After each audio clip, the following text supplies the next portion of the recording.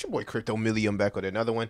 What you are looking at here is an example of how the Rufus chain would work, right? Of course, this is just a test net, but this is an example. And I want to kind of touch on that, right? Because a lot of people, they don't actually understand what the layer 2, or should I say layer 3, would actually do for the Elon project. Now, you can see here it says, what does Caldera do? Caldera specializes in building high performance, customizable, and application specific layer 2 blockchains.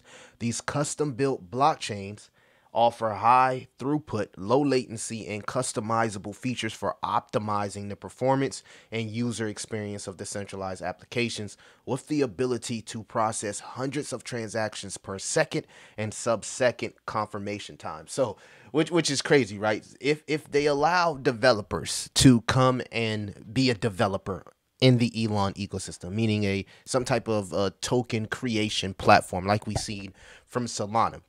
Well, with Caldera here, Caldera, Rufus, should I say, you won't have all of that.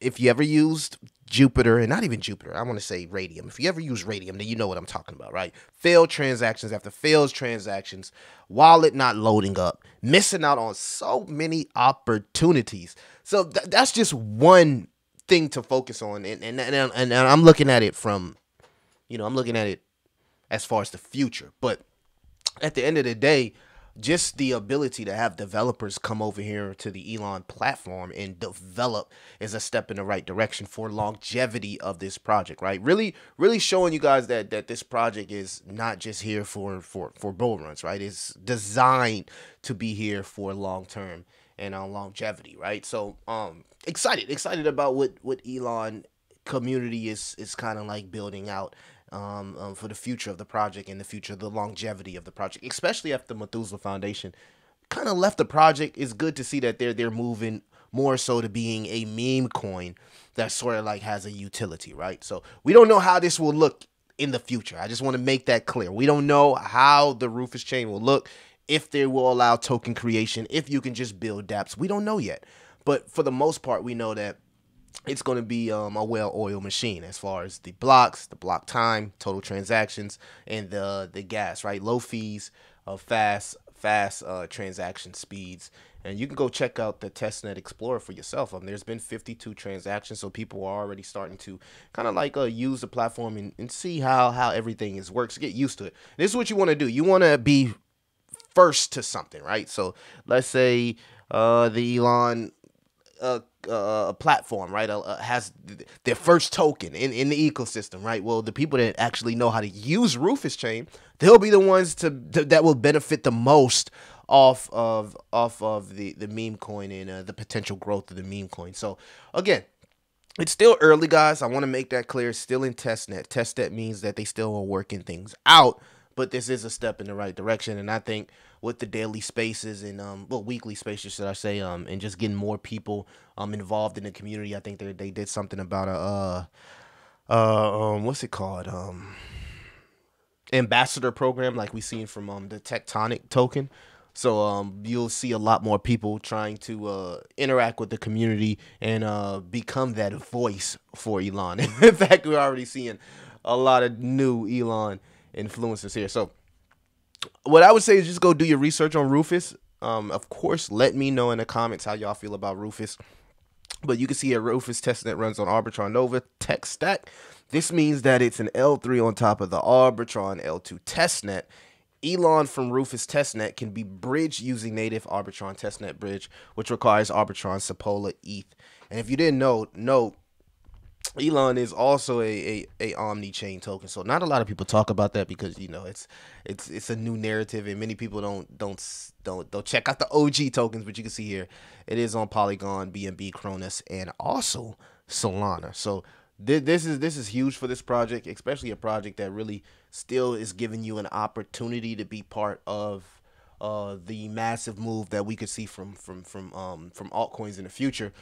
Doubling down on what I stated here, we did come back into the quicksand. We did touch the median, and it looks like we are bouncing off that median and actually looking to use it as support.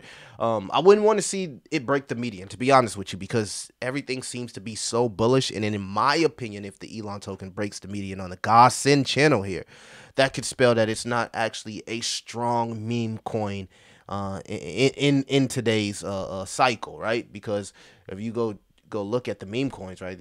Like meme coins been literally going crazy. There's been meme coins that popped up out of nowhere, right? Book of memes, dog with a hat, what's the other one on crypto.com? Gecko HQ. Like all of these tokens popped up out of nowhere and somehow have higher market caps than Elon, which is absolutely insane.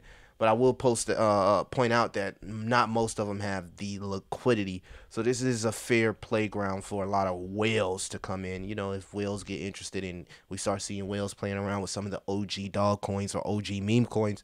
Of course, I would think that they would play around with Elon as well. Because of the high liquidity. And that's basically what happens in cycles, right? The whales from Bitcoin, they start to play around with altcoins, and eventually they start to play around with meme coins as Bitcoin moves a little bit more slower than altcoins, and altcoins move a little bit more slower than meme coins. Of course, meme coins are a lot more volatile, as you can see from this move here. Everybody thought the bull cycle was back for Elon, and then there was a correction. I will say this. It is important to note that we did cross below the 0.5. So technically you can say Elon is now bearish, right? Bearish as the MACD looks to cross into bearish momentum.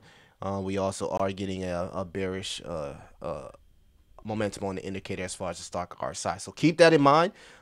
Bearish, in my opinion, in a bull run means more opportunity. If this is a project that you have conviction on, right? Everybody doesn't have conviction on this project, and that's okay, right? And people buy what they buy. Of course, this is not financial advice. You got to do what's best for you. So that was a pretty much an update that we did have on Elon. They are doing more spaces, I think weekly spaces, and then they actually have an ambassador program that they're rolling out as well. So if you are interested in becoming an ambassador of Elon, or you know, want to be part of a speaker maybe inside one of their spaces, turn on the notification bell, man, and follow the Elon token there, and maybe you can be an ambassador or maybe a speaker on one of their Twitter spaces. But me personally, I like to look at Elon from a technical standpoint. I've talked about almost everything you can talk about with Elon in the past. Been covering this project for at least 2 years now. So yeah, I'll be paying attention if we can hold the 382 and look to bounce back above the 0.5. Would love to see this bounce back above the 0.5, right?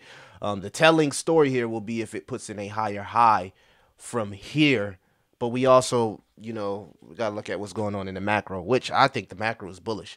Jay Powell came out and said they're still expecting 3 federal cuts. So at some point, these altcoins, whether it be Elon, whether it be your favorite dog coin, whatever your favorite altcoin is, will explode, right? As far as price prediction, I know a lot of people ask me how high I think Elon will go. I like to focus on market cap. I don't specifically focus on price anymore. The more you go down that rabbit hole in crypto, right? Being a developer now, you kind of understand that market cap is the end and be all. And the market cap here for Elon is 136 million.